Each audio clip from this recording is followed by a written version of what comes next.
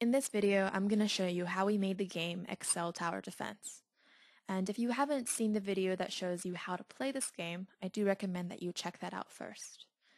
You can actually download this file and play it yourself. You just want to make sure though that you have Excel 2010 because this spreadsheet does use a lot of features that are new to the latest version and it won't work in an earlier version. So one of the first things that you might notice when you play this game is that there's a lot of animation going on. There are these creeps which are moving along the path toward the castle, and when you build a tower, the bullets are attacking the creeps in a very smoothly animated fashion. So the secret behind how we did this was that there is actually a transparent scatter chart overlaid on top of this whole screen.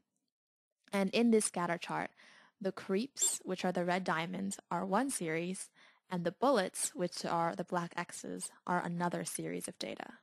And this data is being recalculated and refreshed at a very fast rate. And it's being recalculated based on a number of factors, for example, the path of the map, the location of the castle, and the game clock. So behind this game are actually a bunch of cells, and behind each cell is a number. And you can't see these numbers because we made them invisible, but I went ahead and took a screenshot while I was in the middle of playing a game, and then I overlaid the numbers that were behind the cells so that you can get a closer look. And so what we're doing here is we're taking advantage of conditional formatting. And let me show you where you can find this conditional formatting. So under the Home tab, I'm going to go to Conditional Formatting here, and then go to Manage Rules. And so that's where you can see the conditional formatting rules that we've put into place. So here we've got the brown, which shows the path of the map. And then we have these built-in icons into Excel. And so the flags show the castle life. Green is when you have 3 lives left, yellow when you have 2, and red when you have 1.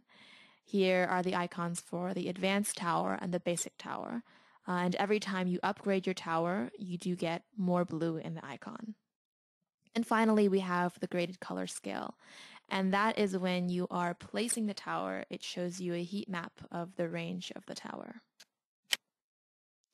So now that you understand the rules, let's go back to that screenshot overlay so that you can get a better idea of it.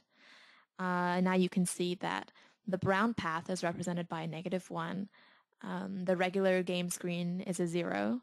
And then here we have the towers, which are -21, -23, and -32, just depending on the upgrade state.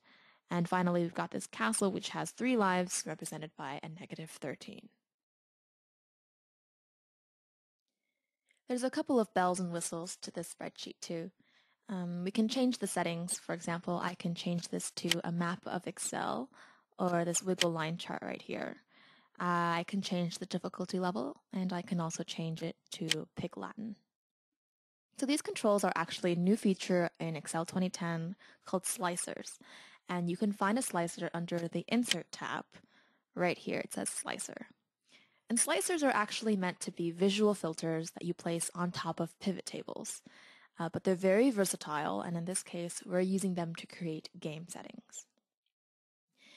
Another cool thing about this game is when you play it, you'll notice that there's this line here at the bottom, and that is a spark line. So spark lines actually weren't meant to be animated. We animated them with a couple of tricks.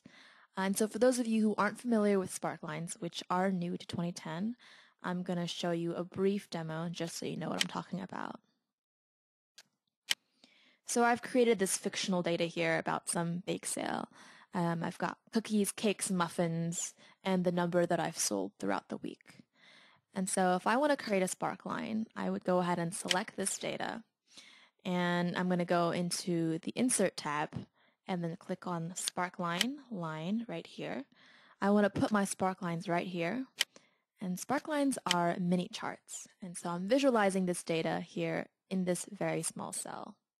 And so this isn't animated.